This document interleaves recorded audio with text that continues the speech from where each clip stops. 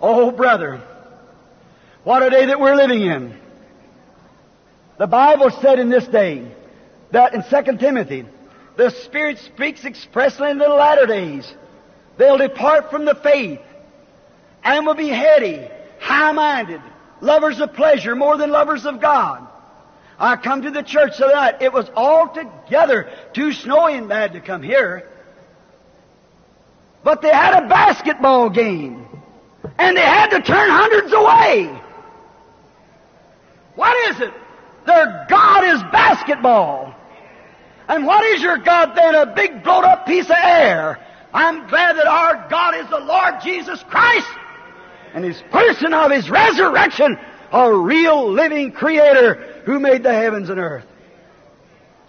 But they want to see that. The kind of spirit in them draws for that. The spirit in a Christian draws him to Christ. How can a man come to me except my Father draws him?